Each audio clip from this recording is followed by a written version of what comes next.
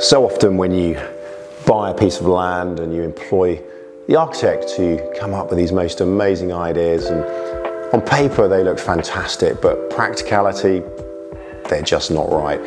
But I have to say, this one really does hit the nail on the head. So I think so often we try and play things safe, but it really feels like a slice of almost California has come here to Acle with this beautiful gem in its own little oasis.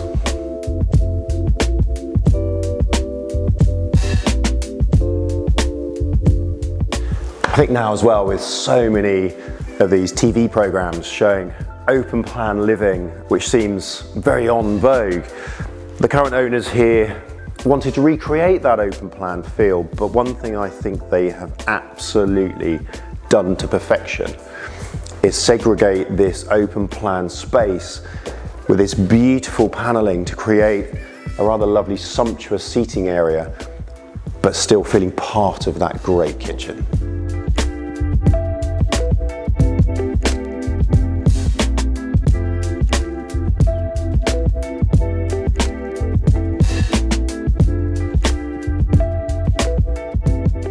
And actually, open plan living is fantastic, so sociable, but it's always quite nice to have a little bit of quiet space where you can close the doors off and actually relax and get away from it all.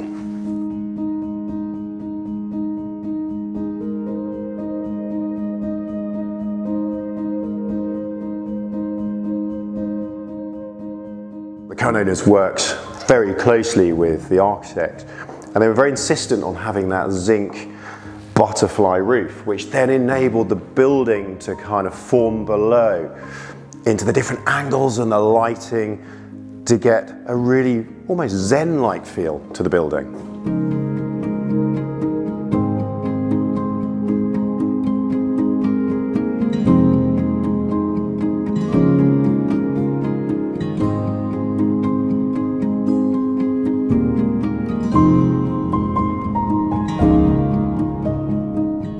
I'm not still in the main house. I've actually come across the drive here into a bit of a more traditional kind of conversion, which is currently used as a really profitable Airbnb. So whilst the Airbnb's got a very different feel to the main house, equally I think no expense has been spared in here to create this sort of very sumptuous one-bedroom holiday let annex. But just next door we've got a great gym as well, should you fancy that morning workout. And again, fulfilling as much purpose and need that you may have here, the owners have created a superb little self-contained studio, office, workroom. So it's really apparent here that, you know, all the hard work has been done creating that beautiful contemporary home. Partially the landscaping's been done, but there's so much more scope for you to create what I would say is a true oasis in an idyllic location. So at the end of the day, what is a grand design? Well, you could argue money, glass, zinc, all sorts of things. But one thing I really do enjoy about this house, it's a home, even though probably that budget didn't stay on track.